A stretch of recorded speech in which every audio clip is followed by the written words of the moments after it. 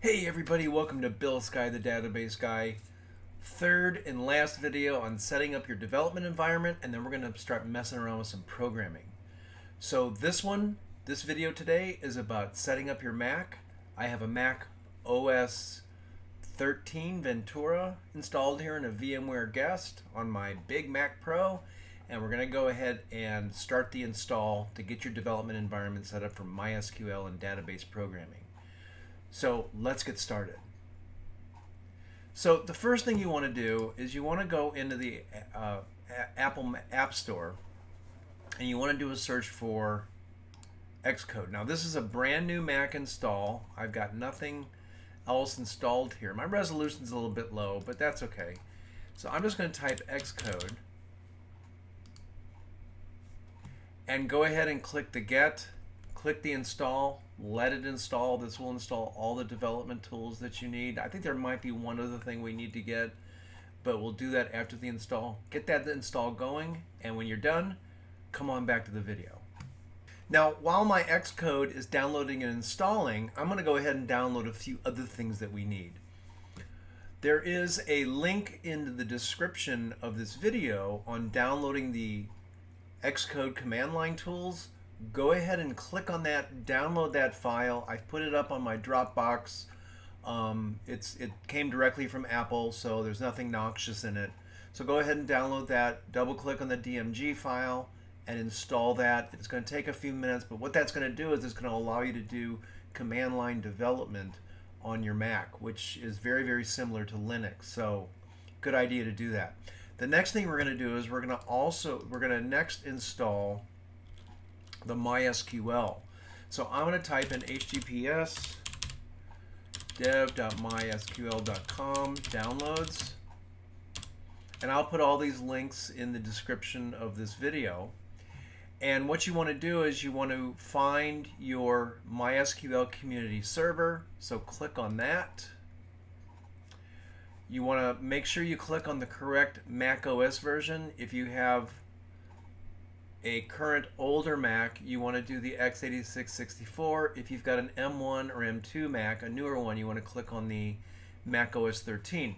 Now be aware, I do have a Mac OS, I have a Mac M1 Mac Mini, but I haven't done any of the testing on this. A lot of it should be the same. It shouldn't really matter because you're not dealing with assembler language, you're dealing with C++. But this is all assuming that MySQL has set up all the ARM, and it kind of looks like it did. So I'm going to do the x86-64, and then I'm going to click on the DMG archive, and then just say no thanks, just start my download. And then go ahead and allow downloads to occur from that. All right, now we're not going to install that yet. Let's go ahead and install the other components or download the other components because we're still waiting for Xcode. So I'm going to click back a few times, and then I'm going to click on the MySQL Workbench. I'm going to select the appropriate Mac OS version. I'm going to click on the DMG archive. No thanks, just start my download. The next thing I want to do is I want to download the MySQL shell. So I'm going to go back a couple more times, go over to MySQL shell. Again, make sure you pick the correct version. They're not always in the same order, so be careful. And then download the DMG archive. And then the last thing we want to do is we also want to download the C++ connector and the Java connector. So here's my connector C++. I'm going to click on that. Again, make sure you click on the correct OS version. Download. No thanks. Okay, and then let's do the connector J. Now you don't need to download the, when you download the connector J, pick the platform independent and then click the, which one do we want to do? Click the zip file. A little bit bigger than the tar file, but that's okay. Now we're not going to have to do anything with the Python connector because we can install that from pip. You'll see that in just a moment. And let's see how things are doing with the download. All right, great. So I think that's everything we need to download. Oh, nope, there's one other one. Let's go ahead while we're waiting for Xcode to install. Let's go ahead and download the sample database. So I'm going to go to https dev.mysql.com/employee-en, and I'm going to go to installation. I'm going to click on the employee DB on GitHub. I'm going to click on code, download zip.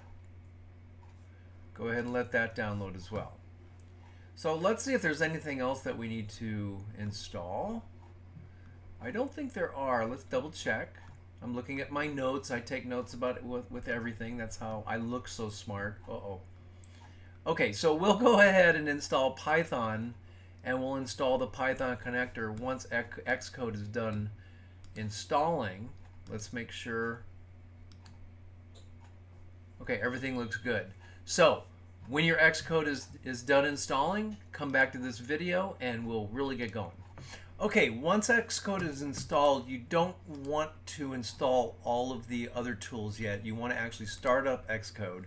So go ahead and get it started up. It's going to install some other things, and then I'll show you how to install all the other tools, and then you'll be able to actually start writing database programs on your Mac. So go ahead and get that started. Let's watch it. It's going to churn for a little while. It's also going to install some other things. You have to agree to the license. Now, if you want to do Watch OS apps or TV OS apps, go ahead and click on those and say install. It is going to take another 7 GB this time downloads. So I'm just going to go ahead and click install. It's going to install additional components, but you want to get Xcode up and running, ready to start developing before you actually install all the other tools. Let that go ahead and finish.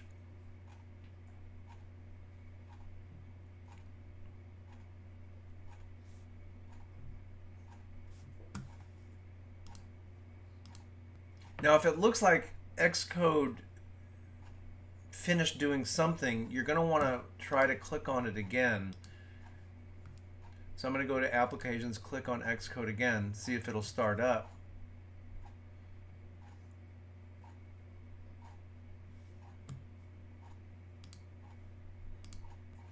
Okay, so it says what's new in Xcode. I'm just going to click Continue, and when you get this window, that means that you're all ready to go. So Xcode is ready. So I'm going to close Xcode at this point, and then I'm going to go to my Downloads folder, and in my Downloads folder, I have a little folder called Installed, and when I get things installed, I'm going to drag them into there, and that way I don't forget what I did, and I know when I finish. So I downloaded the command line tools for Xcode.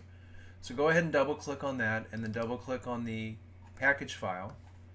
Say continue, continue, agree, install, type your password, and let it go ahead and finish installing, and then restart the video when you're ready to go. Now, while this is installing, there is one thing I forgot to tell you about installing, and that's you have to install Java, because in this course we're going to do Python, Java, C, C++, as well as PHP. But I forgot to tell you about this, but it will be in the notes in the description of this video, so everything should be there. So I'm just going to go ahead and go to the Java Technologies downloads. I like the version 17 of Java, and the reason is it's more stable, it's not brand new, most of the tools will work with it. And I'm going to come down here and go to Mac OS. So I clicked on JDK 17 Mac OS, and I'm interested in the x64 DMG installer. So I'm going to click on that, go ahead and let that download. And I believe that's it. So that should be all the downloads that we have to do. So let's go ahead and quit Safari or any browser you're using. We'll go ahead and let this continue and finish up installing, and then we'll go ahead and work on all of the other tools that we have to install. Okay, once the command line tools for Xcode are done installing, I'm going to go ahead and close this. I'm going to eject the DMG drive that was opened, and I'm going to go ahead and drag that command line into the installed folders. So I'm done with that now. All right, so let's next do the MySQL 8.1 in this case. Go ahead and install the MySQL community server. Double click on the package file. Allow it. Continue. Continue. Agree. It's going to probably ask for your password again. Now it is going to install a bunch of files, but then it's going to have a little configuration. This, I have to say, is the easiest SQL MySQL installation that I've ever seen is the one on Mac. So go ahead and click Next. Oh, it looks like it's asking for some permission. I'm just going to leave everything default. Not sure why that brought that up. I'm going to click Next. Now it asks for a password. Again, this is just a work computer. It's not going to be a real server, so I just put in password, the word password, finish. It asked me for my system password. I typed that in. It's setting things up and it's setting up all its control databases, its user, and then go ahead and close, keep. I like to keep all this stuff just in case I might use it again. So let's eject it, and I'll go ahead now and move that. Having a little bit of mouse problems here because this is on a VMware guest. Okay. All right, the next thing you can do is you can install the shell. So go ahead and double click on that DMG file and then double click on the package, continue, continue, agree. Your Mac password. Now what the shell is it is a command line environment that allows you to execute the newest MySQL shell commands.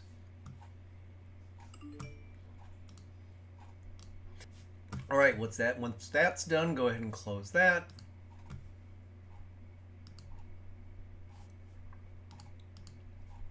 I'm now done with the shell, so I'm going to drag that up to my installed folder. All right, let's now do the workbench. Now the workbench is going to be your best friend. And the workbench install is a little bit different. All you do is drag that to your applications link.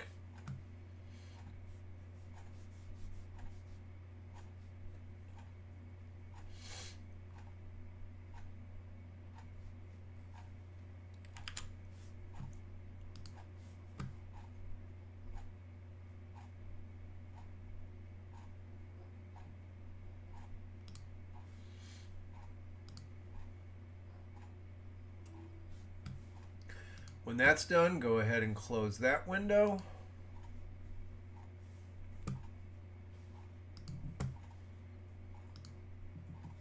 And let's drag that up to the installed. All right, let's go ahead and install the C++ connector. Don't forget to eject your other ones.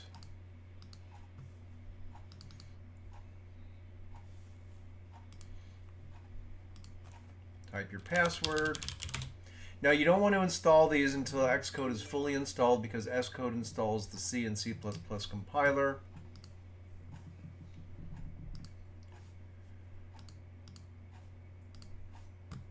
All right, we're done with that one. We'll put that into the installed folder.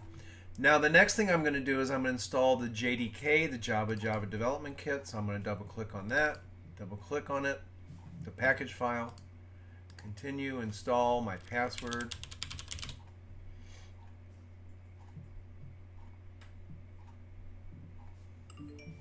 Doesn't take very long.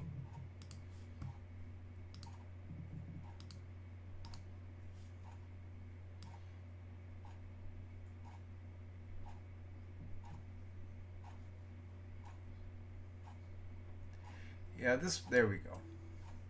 Okay. Now the MySQL connector J, that's an interesting install because you don't actually there's not actually an install program. So what I'm going to do is I'm going to right click on Finder and say New Finder window. I'm going to go to my Documents folder, and I'm just going to drag it into there.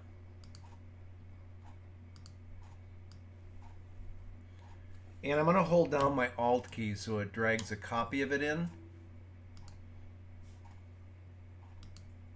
And we'll see how to set all that up. I'm going to go ahead and copy that into the installed folder. All right, now we have to install Python. Now the way that you install Python is kind of interesting. I'm going to go to my Applications folder, and I'm going to go to Utilities, and I'm going to go to Terminal. Now to install Python, you simply say Python 3 on your terminal, and Xcode will actually download Python 3, get it all installed. You don't have to download anything from python.org.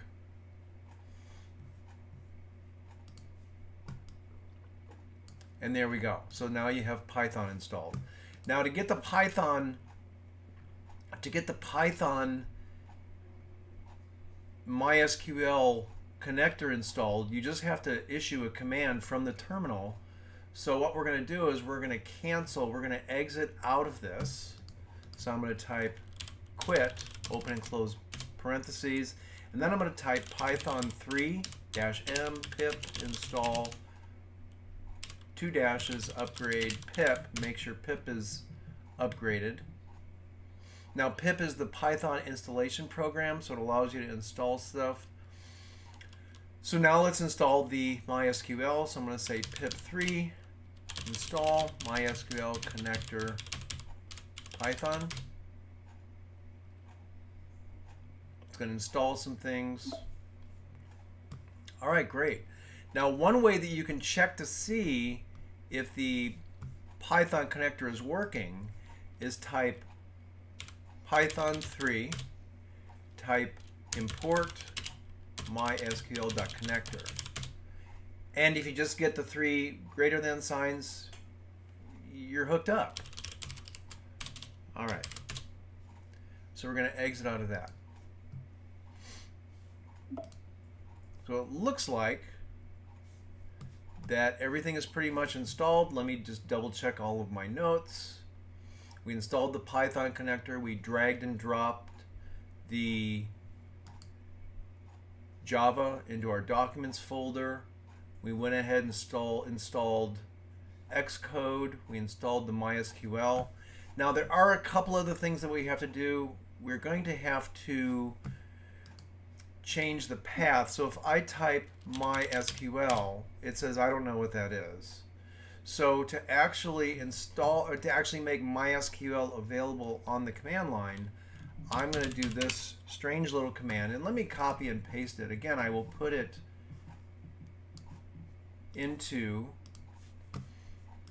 the description notes. And what this is going to do is this is going to set up the path into the ZSHRC file. And what the path is that the path is the environment variable in the operating system that tells the environment, the operating system, where all of the executable programs are located. So what that did was it just copied it into the script file that is loaded every time you load a terminal. I'm going to go ahead and say .zshrc. That's going to execute it. Now if I type MySQL, it's going to find it. If I want to, now every time I log out and log back in, every time I reboot my Mac, this will all take effect. So now I'm going to type mysql-user root-p, type in the password that I did for MySQL, which was just the word password. I'm actually logged into MySQL now. I'm going to type show databases, and we can see our 4 databases. All right, great. So I'm going to exit out. Now the last thing we want to do is we want to install this test database. So the way I'm going to do that from the terminal is I'm going to change directory, squiggly, downloads. I'm going to ls. I'm going to say, yep, I want the terminal to be able to allow it. And there's my test db master folder. So I'm going to change directory to test db master. -ls, and I'm going to say MySQL -user root -p -t less than sign employees.sql. Type in my MySQL password, and what this is doing is it's creating the database called employees. It's creating all the tables, all the structure of the database, and then it's loading the actual data into the database. Now, where did this file come from? It was an exported, or it was a dumped file from a backup database that someone created at Oracle. It's a great little test database that we're going to be using and that you can use. So while that is working, the other thing that we're going to do is right after this is done, we're going to bring up the MySQL workbench. So to do that, I'm going to go to my applications folder and I'm going to scroll down to MySQL workbench, click on that. Now, we're not going to connect yet to the local server because that database just finished. All right, so once that database is finished, you can close your terminal. The first time you start MySQL workbench, it's going to ask you, do you want to open it? Yep, I want to open it. Now I'm going to click on the local instance.